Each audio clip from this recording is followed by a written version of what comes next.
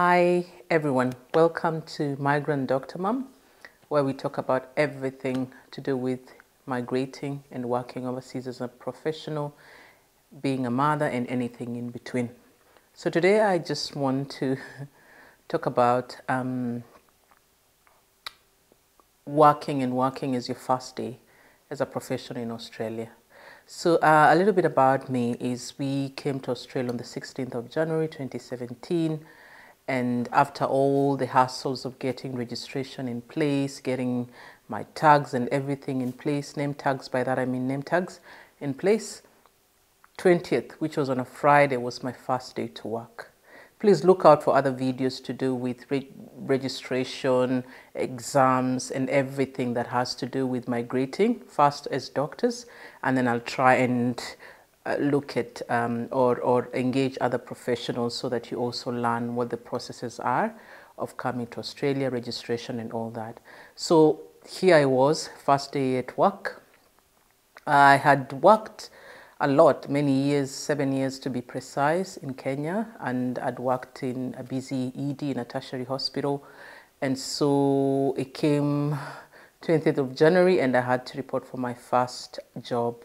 I will probably not say which department I was working or the hospital, but I must say it was a day to remember. Presentation wise, I had my locks all done. They were held up, they were smart, freshly done. I had my best skirt on, my closed shoes in, my above the elbow shirt well ironed.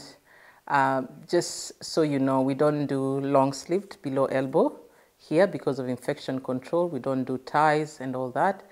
And so I was well prepared. Closed shoes, above elbow shirt, name tag, hair done, not long earrings like this one, short studs, ready to go.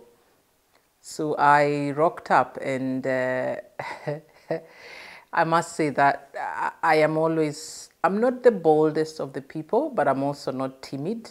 So I'm somewhere in between, and I always think that I can talk my way into anything. But that day, I didn't have words. My tongue was glued to the roof of my mouth. I was finding it difficult to even say my name. I don't even know why I was that scared. I don't know why I was that scared. Whether it was to do with the fact that it was the first time I had worked in Australia, whether it was to do with the fact that I was working in an area that I had never worked before, whether it was because I knew I was going into the week, I don't even understand up to date. But for one reason or another, I could feel like my tongue was glued to the roof of my mouth. I could feel like I was so nervous. I kept saying, breathe, Anna, breathe. And I would like, which is my typical way of trying to calm my nerves. So I introduced myself, obviously, got my handover like usuals, and I was expected to work. Fortunately for me, I must say, I'd done an observer position in a hospital, so I kind of had an idea of how the system works, a little bit of an idea, because obviously as an observer, you're just mainly observing and learning a thing or two. But there I was, and I was supposed to be now, you know, like the RMO on duty. And this hospital is one in which you are on duty, you get a lot of help, but most of the time you are the one on the ground. So like I was saying, I'm not the boldest of the people, or I'm not the most timid, but I can get myself going in terms of, like, my husband, Victor, and my good friend, Jackie, would say, like, if you need something done, let Anna be the first one to speak. And then if things go bad, then my friend will step in and be firm. So for one reason or another, that day, I just couldn't get my communication going. Fear I don't know where this fear was and what it was all about, to be honest. I look back and I just wonder what was happening to me that day. So back to the story. So a couple of bosses came in and it was all good because I had the handover. It was all good. I was good to go. But then one of the bosses came in. And first and foremost, I I had confused their names. I'm not going to say the names because of obvious reasons, but then their names, there are two bosses who have almost similar names. Unfortunately, one's a male, one's a lady. So I was talking to the lady and thinking I was talking to the man, because obviously these are new names, new country, new names. And just taking you back, even how to pronounce the patient's names. So for example, I had worked with a friend that we used to call Murray. And I come to Australia and I see this name, Murray. And I didn't even realize I'm supposed to call that person Murray. So here I was, my pronunciation of even the names, Murray. And everybody's like, what patient is that? Murray. And then just to realize that, oh, Murray is, so all different things, and a few things that can make you, be a bit on your edge or a bit nervous. So back to the story. So here I was telling and presenting this patient, oh, this is so and so from Princess Margaret. And she stopped me and told me, Princess Margaret? What are you talking about? Princess Margaret was at Children's Hospital. Why is she coming from? Oh my goodness. I was supposed to have said, this lady is from Margaret River. So Margaret River is a place in Australia, southwest of Australia, I think about 3 to 4, I don't know, I'm not too sure, 3 to 4 hours from Perth. So I should have even said, she was expecting me to say, this is so-and-so from oh my goodness. And she went on and on and on. And I was like, what have I gotten myself into? Why am I even here in the first place, And to be honest, those are some of the things that people don't understand. People will not, different people will not even know that it's your first day, your first job. They will not care that you do not understand the system, but that should not deter you from coming out to work and looking forward to coming to work.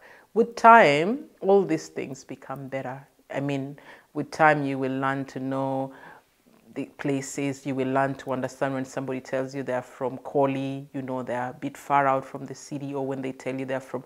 With time, you understand how the systems are, how different doctors want things done.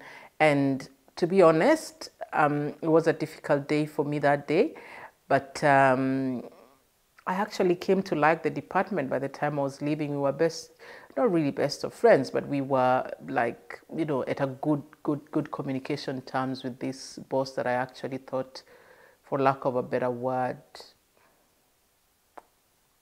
probably a little monster, I would say. So just from that story, I want to share some tips that you can use for your first day at work. Trust me, it will not be the same across board. You will get lovely bosses. You will get people that don't care that it's your first job. They don't care that you're trying to adjust, that you don't even have a home yet. You're living with somebody. People that will not even understand that, maybe you're working through different, life situations, being extremely new in the country, being your first job, trying to get your footing. But nonetheless, things will get better, and nonetheless, you have to sail through and you have to be successful. And like I always tell people, including my own children, when you're working in when you're working as a migrant, you have to be above average. You can't just be average. You have to be really good at what you do. You have to strive to make an impression and that sort of thing. So some of the tips I want to share is things like, my first biggest tip is presentation. How you present yourself will leave impressions. We all know that first impressions last long. So endeavor to present yourself in a way that you want to be remembered. I remember, and I always say, people in Australia don't, whatever you wear doesn't really matter. I have bosses who come in, especially during summer, in shorts, and some of the shorts are above knee shorts. They're bosses who come in after gym sessions in the morning and they'll go see patients, and that's all good. But for me, I feel like for your first job, you still need to be presentable. You still need to, because that's what people will remember. With time, people will realize you're actually a good doctor. You're actually a good worker. People will actually realize she's not too bad to work with. She's good at what she does. But before you get to that level of where people are comfortable with you, you still need to impress, unfortunately. Dress up to the best, to what you would consider decent. Dress up properly. Remember you're above elbow. You don't want to, your day one, you're rubbing shoulders with infection control. You know, you want to come with closed shoes if you're working in a clinical area or like a factory setting or something like that, and you want to stay within limits which are acceptable and which are presentable. And hopefully with time, once people realize and know who you are, you can loosen up a little depending on the culture of the place that you're working at. My second tip is have a rough idea of how the organization works. And, by this, I mean, have an idea whether you're working in the industry area or you're working in the medical field or you're working in a food store, like let's say IGA, have an idea of what they stand for. Obviously, you'll have gone through their mission and vision as you prepare for the interview and all that. And I'll probably cover that in another video of how to prepare for interview and how to present yourself for an interview. But while you're there for your first day, have an idea of how the system works. Like for me, being a doctor, working in a public versus a private institution, having an idea of how you refer patients and stuff like that. And sometimes you may not be able to know these things, but and that's why I always recommend to my friends and colleagues, it's good to try and do what we call an observer period. By an observer period, I mean you apply to a hospital and you let them allow you to come in and see how the system works, see how the juniors do referrals, see how people talk to consultants, see how people do handover. If there is no observer position, let's say you know that you'll be starting in 5 days' time, ask your admin and see, can I come in 2 days prior, or does the hospital provide orientation, whether it's as a paid orientation or not, offer to come in and see how people do things. You don't want to be on your day one or your first week and you completely are clueless of how the system works. I think that will just increase your nervousness. That will increase, your looking over your shoulder. Am I doing the right thing? Am I not? And to be honest, being your first job, you're probably going to make a few mistakes, but you want to start on a good footing. The third tip is try and know who's in authority. And this, I will be very honest, is for nurses, obviously, will be who is your coordinator for the day or who's your NAM, like your nurse manager and stuff like that. For doctors, it would be who's my registrar, who's my consultant, which consultants, want to be told about their patients, everything, and which ones are going to allow you to sort of manage a few things a little bit more and bring them on board and tell them, look, I've done 1, 2, 3, 4. Is there anything else you would want me to do? I think knowing that and knowing who to call will reduce your level of anxiety on day one, because if you're met with something that is beyond your comfort, you will know that I need to speak to so and so. And this probably ties up with my number 4 tip, which is ask for help if you're unsure. If we are coming, and I was like that, coming from where I used to work. Sometimes, people may not be happy if you call them at wee hours and stuff like that. But working in an environment here as a migrant, you may find that people are acceptable to the fact that you need to call them, and they are more upset when you do not call them when you have a sick patient or when you're in a situation that you need to just confirm.